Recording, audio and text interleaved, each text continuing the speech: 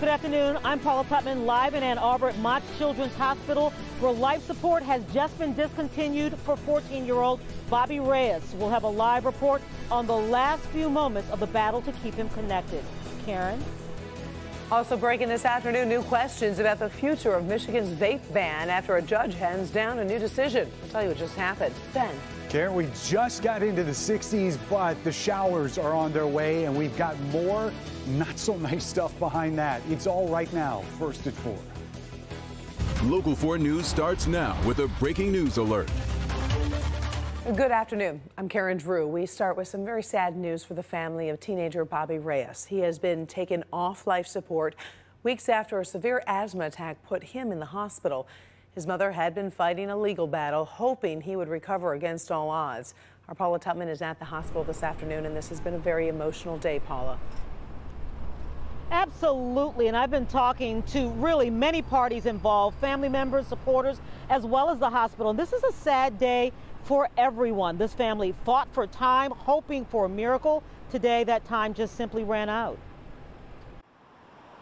Late this afternoon, Sarah Jones spoke to the few supporters who gathered outside Mott Children's Hospital to say that Bobby had been declared dead for a second time at 11:37 this morning. When they issued the death certificate, when they did the second test at 11:36, well, we told them not to do that test. We didn't give our permission for them to do that test. They did it anyways. This after a roller coaster court battle in which the family was fighting to keep a restraining order in place that would keep Bobby on life support for a 29th day.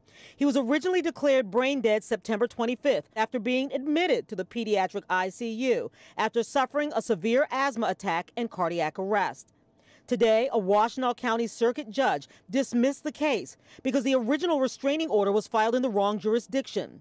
Because University of Michigan Hospital System is considered a government agency, the proper court would have been the Court of Claims. It is certainly very sympathetic to all of the concerns and the heartbreak of the petitioner. But if the court doesn't have jurisdiction, the Supreme Court has made it clear that I have no authority to do anything. This is life or death right now, so we are going to file something. I have something prepared already, and we're going to file it. I don't know if it's going to be successful or not.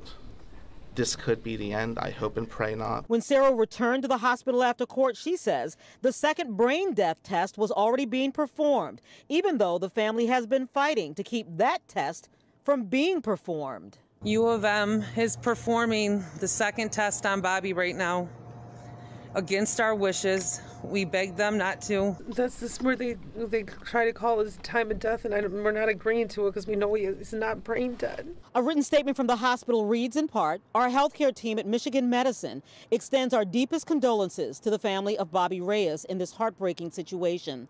A second brain death examination was conducted late this morning, and Bobby was pronounced dead. Mechanical ventilation was discontinued after the family gathered in the patient's room. You know, this family fought so valiantly. I mean, really fighting against the hospital, going to court. You can certainly understand them not wanting to let go. Bobby has 4 siblings, including a twin brother, and you can imagine that this is the single worst day of their lives, Karen. Of course, we are keeping the Reyes family in our thoughts this afternoon. Thank you, Paula. We do have some breaking news on Michigan's new vape ban. A judge has just blocked Governor Whitmer's ban on flavored e-cigarettes. The ruling found the administration's delay in implementing the ban weakened its position that emergency rules were needed. The judge also said that if flavored vaping products are prohibited, then adults will move to using more harmful tobacco products like cigarettes. Vape store owners filed the challenge. We are gathering reaction. We'll have more for you tonight at 5. It is the #1 question affecting thousands of families in Metro Detroit. Are General Motors and the UAW closer to a deal? For the second time, General Motors CEO Mary Barra has stopped to check in on talks. GM President Mark Reuss was also there, both trying to push the talks along, but not taking part in negotiations. Also, the UAW has invited local presidents to Detroit for a meeting that's going on Thursday. So what does this all mean? New at 5, we are going to take a look at why some think we could be close to a deal. And then at 6, we'll review the reasons why the strike might keep going. New updates each hour here on Local 4. We're told a faulty furnace is to blame for 3 children and 3 adults being sickened by carbon monoxide poisoning in Detroit overnight. That leak happened at a home on West Grand Boulevard near I-96 early this morning. All 6 people were taken to the hospital, and we are told they should be okay. The fire marshal says there was no carbon monoxide detector inside the home. Right now, there is a boil water advisory down in Monroe. The city's water system lost pressure, causing the advisory. The affected area is north of the River Raisin in Mabee Village, Raisinville, Exeter, and London townships. Now, affected residents should boil their water for at least a minute before drinking, cooking, or brushing your teeth. City is currently testing the water, and it hopes to have that order lifted by Thursday. We'll be following it and keep you posted. And we are on a bit of a fall weather roller coaster. A little chilly yesterday, but today, Ben, it is gorgeous, but it's not going to last that long, is it? No, in fact, Karen, that temperature that we've got out there right now may be the warmest that we see for the rest of the work week, because we're going to take a step backwards after we get into tonight. 4 Live Radar's got a couple sprinkles that have generally fallen apart, but we're going to see a lot more of these as the night goes on. It's 61 out there right now. Do have a lot of clouds and a little bit of a southeast wind, but that is going to go up and that number is going to go down. As we get through the rest of tonight, chances of seeing some sprinkles will last through about 10 o'clock. Once we get to the midnight hour, that's when the rain becomes more likely. The good news is it's going to be out of here by daybreak tomorrow. The bad news is the cold air and the wind just getting started. So we'll take a look at the timing on that and a pretty nice weekend after, coming up in just a few minutes, Karen. All right, thank you, Ben. We are learning more about what happened in the moments before a Texas woman was shot to death in her own home. Plus, the officer who shot has now been arrested for murder. Kimberly Gill in the newsroom with the latest on the investigation, and people are talking about this all around the country, Kim. Good afternoon, Karen. You're right. The eyes of the nation are on Fort Worth, Texas, and the case is moving quickly here. Atiana Jefferson was killed Saturday night by a police officer who fired a shot through the window of her home. Officer Aaron Dean resigned just hours before he was arrested. Court documents show Jefferson was at home with her nephew when police were called to make a welfare check. Officer Dean's body camera showed him approaching a window, calling out, "Show me your hands," and then firing inside that house. He did not announce that he was a police officer. The arrest warrant for Dean quoted Jefferson's nephew saying his aunt heard noises, took a gun from her purse, pointed it toward the window, and then was shot. The Fort Worth police chief says that was not an excuse for Officer Dean to open fire.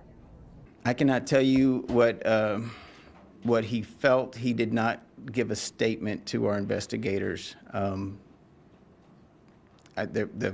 The gun was found just inside the room, but it makes sense that she would have a gun if she felt that she was being threatened or there was someone in the backyard. Well, now former officer Aaron Dean was freed on $200,000 bond after his arrest. Dean has not spoken with the media yet. His attorney said he will provide a statement at a later date. So, Karen, we'll keep you posted as we learn more, and we'll bring it to you when we have it. Until then, we'll send it back to you in the studio. All right. Thank you, Kim. A new witness has gone before Congress in the impeachment investigation swirling around President Trump. Deputy Assistant Secretary of State George Kent is on Capitol Hill. He is expected to testify about a campaign by Rudy Giuliani to pressure Ukraine into investigating former Vice President Joe Biden. Giuliani is the president's personal attorney. Kent reportedly also tried to shield the former ambassador to Ukraine, who was fired by the Trump administration. Still ahead, first at 4, you've heard the saying, happy wife, happy life. Maybe it should be changed to happy spouse, better health. We'll tell you what new research says this afternoon. And ahead, what are you willing to give up to fight climate change? One expert has an idea that would affect those frequent flyer accounts many of us use. And the story of a 12-year-old girl who saved her mother's life in a moving car.